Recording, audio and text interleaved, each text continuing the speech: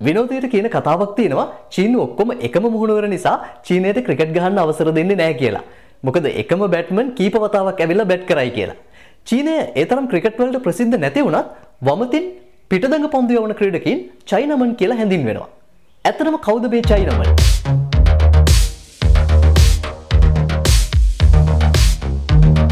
සාමාන්‍යයෙන් වමත් දඟ පන්දු යවන්නෙක්ගේ පන්දුව යොමු වෙන්නේ පාදඟ පන්දුවක් විදිහට. ඒ කියන්නේ දකුණත් පිතිකරුවෙකුගේ වමේ සිට දකුණට පන්දුව යොමු වෙන විදිහට තමයි ඔවුන්ගේ පන්දුව දඟ කැවෙන්නේ. නමුත් චයිනමන් පන්දු යවන්නෙක්ගේ වෙන්නේ ඔකේ අනිත් පැත්ත.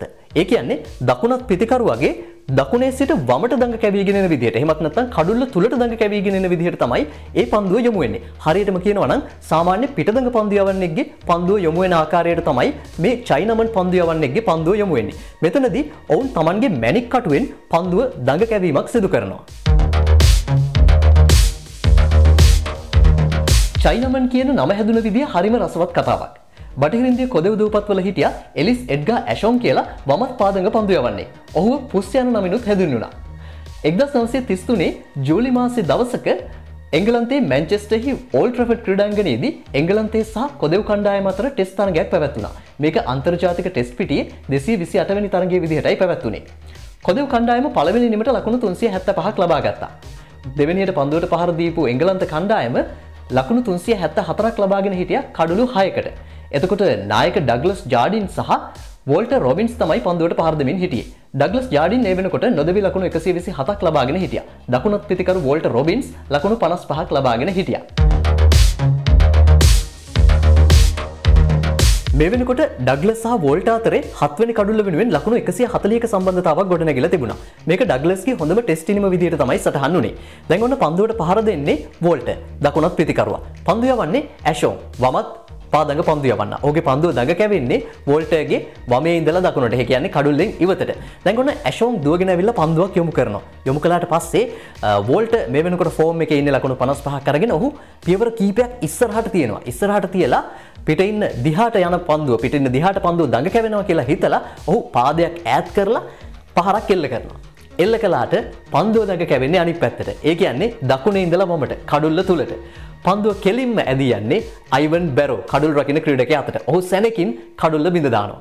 ඒත් එක්කම අන්ද මන්ද වෙලා බලාගෙන ඉන්නවා වෝල්ටර් රොබින්ස්. වෝල්ටර් රොබින්ස් දැවි යනවා. මුකුත් හිතාගන්න බැරි වෙච්ච වෝල්ටර් රොබින්ස් ආපහු ක්‍රීඩාගාරයට යන ගමන් කොදෙව් කණ්ඩායමේ තුන්නිරියව ක්‍රීඩක ලීරි කොන්ස්ටන්ටයින්ට මෙන්න මෙහෙම කියනවා.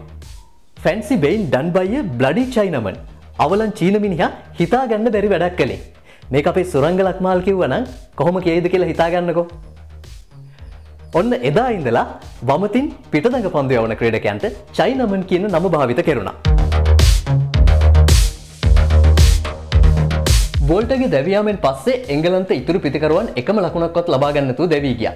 ඒ අනුව එංගලන්ත කණ්ඩායමේ පළමුවෙනිම අවසන් වුණේ කොදෙව් කණ්ඩායමට වඩා එකම එක ලකුණක් පසුපසින් සිටියේදී. කොහොම වුණත් මේ තරගයේ ජය පරාජයෙන් තොරව අවසන් වුණා. ඉතින් මෙන්න මේ සිද්ධියෙන් පස්සේ වමතින් පිටදඟ පන්දු යවන ක්‍රීඩකයන් චයිනමන් කියන නමින් හැඳින්වෙන්න පටන් ගත්තා.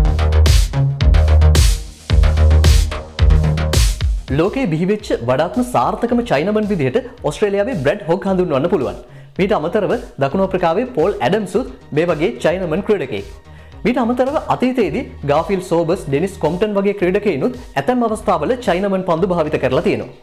වර්තමාන ලෝකයේ චයිනමන් පන්දු යවන්නන් විදිහට ශ්‍රී ලංකාවේ ලක්ෂාන් සඳකැන්, ඉන්දියාවේ කුල්දීප් යාදව් සහ දකුණු අප්‍රිකාවේ තබ්රිෂ් ශම්සි අපිට හඳුන්වන්න පුළුවන්.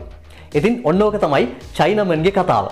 මේ වගේ ක්‍රිකට් ලෝකයේ ක්‍රීඩා ලෝකයේ රසවත් තොරතුරු එක්ක කෙලිබිමේ කෙලිවිත් විදු සෙග්මන්ට් එකෙන් අපි තවත් දවසක හම්බ වෙමු. ඔයාලා දැනගන්න කැමති දැනගන්න ආස කරන තොරතුරු තියෙනවා නම් මාතෘකා තියෙනවා නම් පල්ලෙහායින් කමෙන්ට් කරන්නත් අමතක කරන්න එපා. ඒ වගේම මේ වීඩියෝ එක ගැන ඔයාලට හිතන දේත් පල්ලෙහායින් කමෙන්ට් කරගෙන යන්න. එහෙමනම් අපි තවත් දවසක කෙලිබිමේ කෙලිවිත් විදු සෙග්මන්ට් එකෙන් අලුත්ම කතාවක් එක්ක හම්බ වෙමු.